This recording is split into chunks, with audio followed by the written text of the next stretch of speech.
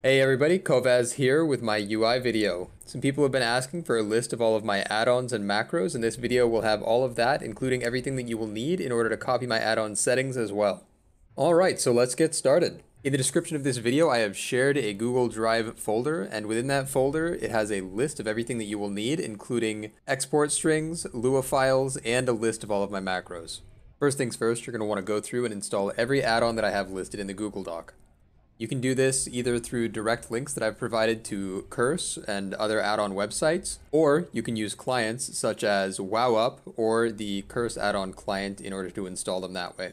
Once all of your add-ons are installed and enabled, the first one that you will want to import settings into will be ElvUI. This add-on is the backbone to my UI, and most of my other add-ons will anchor themselves based on your ElvUI settings. In order to copy all of my ElvUI settings, you will first want to hit Escape, and then navigate to your ElvUI options. Once you have found your ElvUI options, you will want to go to Profiles in the bottom left, and then click Import Profile in the top right. Once you have this screen open, you will want to go to the Google Doc and open the paste files for ElvUI. These do need to be imported in a specific order. You will want to import the profile settings first, then the account settings, and then the character settings. In order to import these settings, all you do is open the paste that was provided in the Google Doc, copy the text that is inside of it, and then paste that text into this box and hit enter and close. Then simply repeat this process for the next two settings. Next up on the list to copy is an add-on called TellMeWhen, and it is what I use for all of my spell cooldowns. In order to import to TellMeWhen, you will simply want to right-click any TellMeWhen square that is open after typing /tmw, and then navigate your way down to the import/export/restore. All you'll need to do is open the Google Doc, copy the paste for the global settings first, and then paste that into this line right here and hit enter. Once you've done that, simply repeat the process, this time doing the hunter's specific profile. Once your TellMeWhen settings are completely imported, simply type /tmw again in order to hide them. If you find yourself wanting to edit any of these TellMeWhen boxes or simply removing them, all you need to do is right-click them. And then this one, for instance, shows the cooldown on my cape. And if you wanted, you could just disable it by clicking that box. Or if you're not an engineer and you use Goblin gliders, you simply change this from slot 15 to Goblin glider and then press enter. In order to have TellMeWhen properly track your trinket cooldowns, you will need to use these two boxes right here.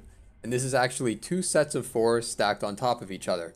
And so if you right click, the top one will be where you enter the name of the proc from your trinket.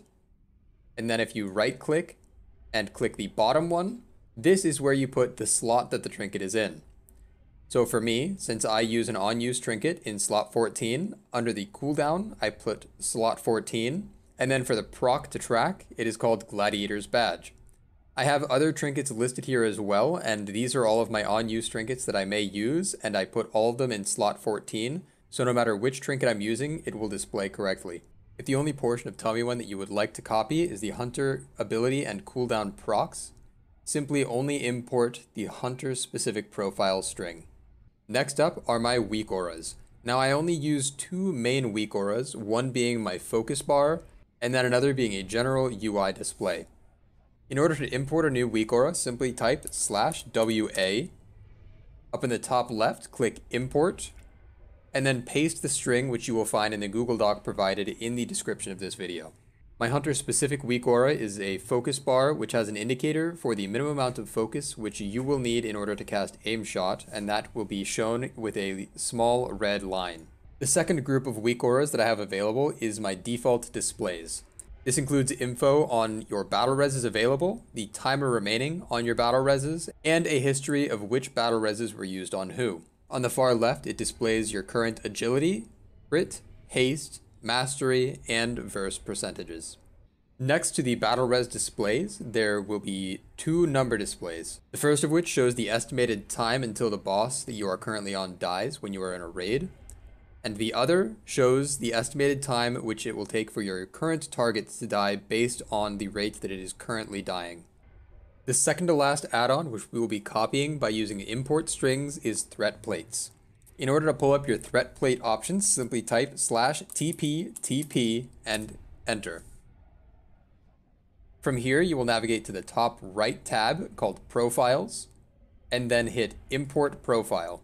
You will then copy the export string provided in the paste link that is found in the Google Doc that is in the description of this video. Once you've copied that text, simply paste it here, hit enter, and close the window. And the final add-on, which we will be copying by using an import string, is details. In order to pull up your details options, simply type /details options. From there, you will want to navigate to the Profiles tab, which is in the middle on the left-hand side. Then, once again, you will click Import Profile, navigate to the Google Doc that it was provided in the description of this video, open the paste that is listed under Details, copy the text, and paste it in here, and then hit OK. Once you've successfully imported all of the add-ons which I have provided import strings for, we will then need to copy the remaining add-ons by using Lua files. In order to do this, you must first log out of the game and then completely exit World of Warcraft. Next, I will be showing you how to replace add-ons which require a Lua folder to copy their settings. With your World of Warcraft completely closed, navigate to your World of Warcraft folder, go to Retail, WTF, Account, select your WoW account, and then go to Saved Variables. This is where the settings for all of your add-ons in-game are saved, and they are saved in two ways. The first is a Lua file, and the second is a backup file.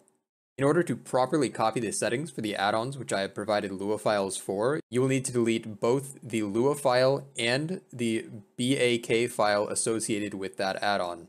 For instance, if I was going to replace my Bartender 4, I would highlight both and delete. And then once they were deleted, you simply drag the Bartender 4 Lua file that I provided into this folder, and the settings should be saved. Then simply repeat this for every add-on which I provided a Lua file for. Once this is done, close out the folder and reopen your World of Warcraft.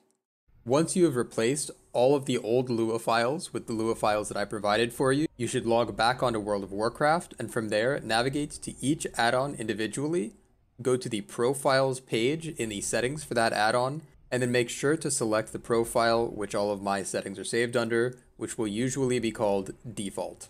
Along with my more prominent add-ons, I've also included a list of add-ons which I would recommend that have a smaller role in my UI. These can be found at the bottom of the same Google Doc that had all of the export strings for the add-ons like ElvUI, TellMeWhen, WeakAuras, and ThreatPlates. Also included in the shared Google Drive folder is a list of all of the macros that I think will be most useful to you, as well as a brief description of what the macro does. Do please be aware that not all settings will import perfectly. Different screen resolutions will cause some add-ons to have different placements on your screen than they appear on mine. You will need to manually move these add-ons to where you want them, and I apologize, but there is no easier solution. If you have any questions, problems, or need clarification on anything, please do reach out to me in the comments below, and I will do my best to get back to you quickly.